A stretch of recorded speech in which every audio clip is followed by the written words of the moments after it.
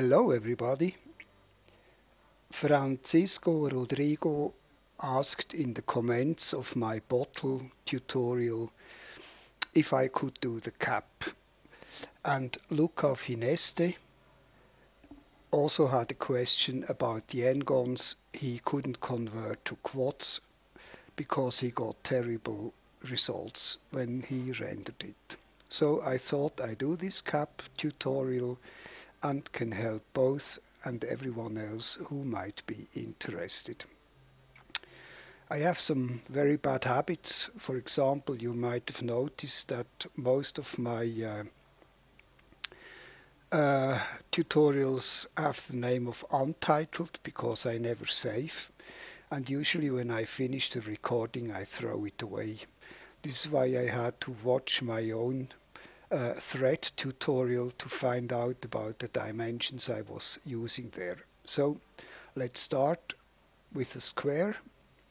I made this one 5 by 10 millimeters. So 5 by 10 and put it in the middle. A key so we see it.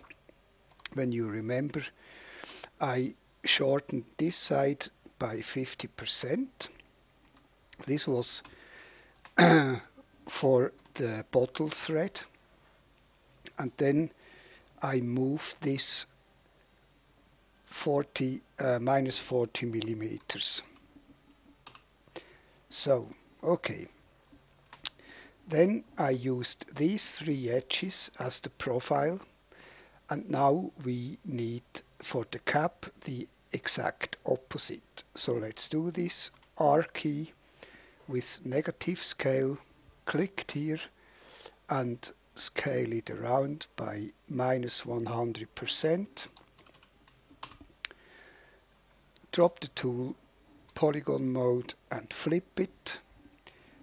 Back to edge mode, and now we have the opposite and we can go to duplicate radius. No, let me show you some other little trick which makes the workflow a pretty bit shorter. So I select this here, Z key, bring it out to here, Z key again, and bring it up by exactly 5 millimeters. Now we have 5 millimeters here, 10 here, so altogether 15, and I can select these 4 edges now as my profile, go to duplicate, radial sweep, and now I come to Lucas point. If I make only 12 edges per thread, then it will be very difficult to get a good and nice beginning and end of the thread. So I will do 48 per thread now. I want to have 3 threads times 3. Then this is going to be 1080 degrees. And here it's 3 times 15, which is 45. I go to Action Center, Origin, and click in the viewport, but around the Y. Now I can select these polygons and delete them. Press the F key to flip everything, and the inside thread is basically done. I need to get rid of the top row here. Yes, to here. Now top view. Let's find out what dimensions we have. So I go to View Dimension tool, 85 millimeters. 85. Okay, then I go to Basic, make a circle with 48 sides, and make it 42.5 radius, 42.5, all 0 here, and maybe 40 here. Good. Now I can select this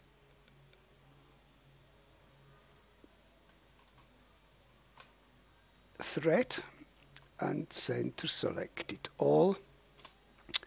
Then I go to polygon mode, L key, then B for bevel, click, and on the blue handle I bring it out 3 millimeters. Why not? Good.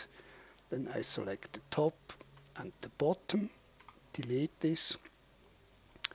Then I can select the outer hull, R key, and bring this down to about here.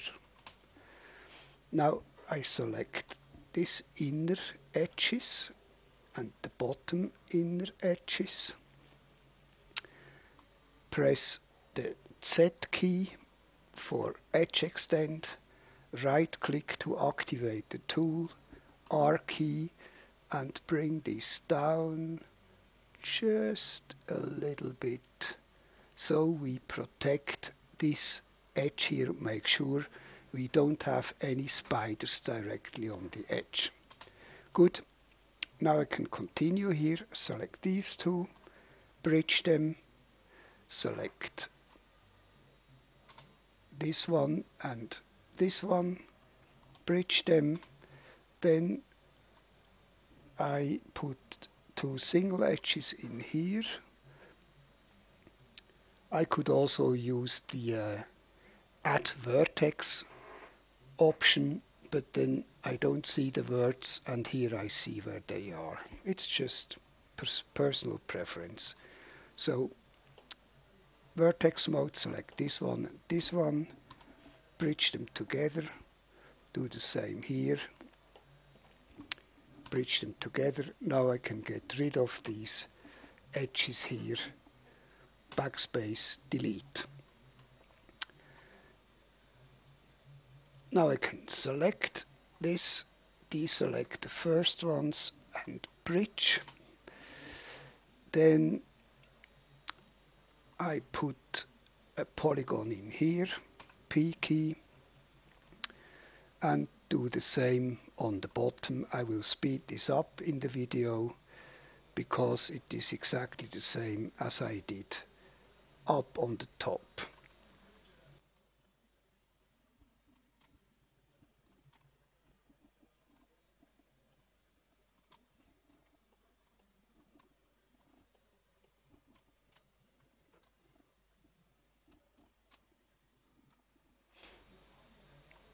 Okay, now this is going to be the bottom, so I put an edge in here, about so.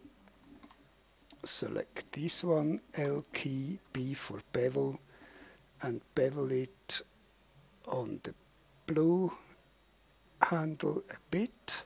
Then I select this edge, W key, bring it up a bit like so. Then I can show how to convert these n-gons to quads. I will do this on the top and then speed up the same on the bottom. So make sure everything is deselected, go to press the C key, then bring out an edge to here, shift click another one to about here, shift click, connect these together, and now we have all quads.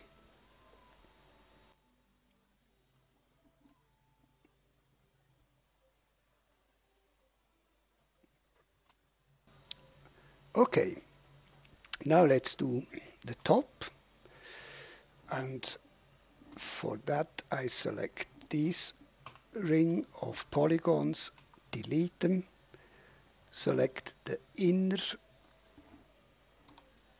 one here, P key for polygon, go to the underside, B for bevel, bevel this in on the red handle a bit and drop the tool.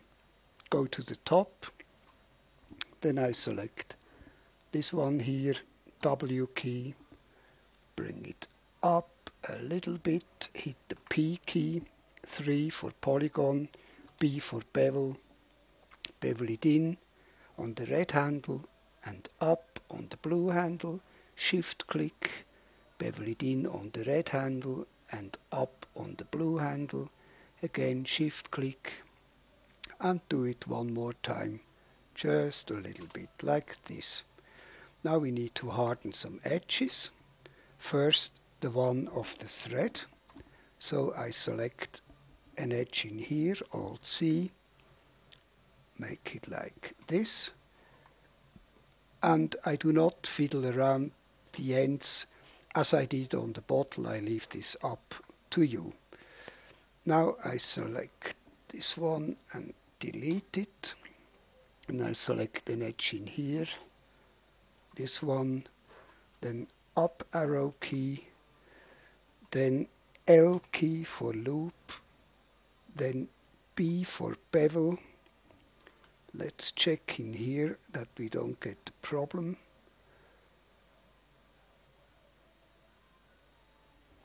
Maybe 0.2 millimeters. Drop the tool. Let's see what we have. That looks quite nice. I will rotate this by 180 degrees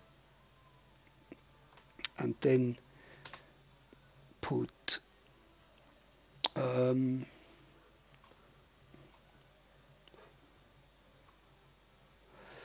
go to the render tab, A key,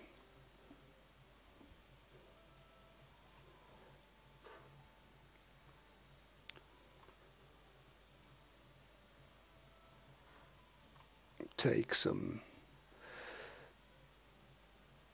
nice, and here is the cap of our bottle.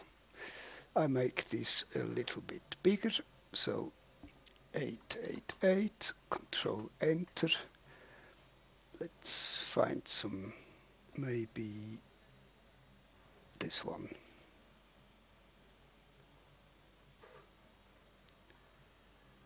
Yes, that's better. And F9 to render it.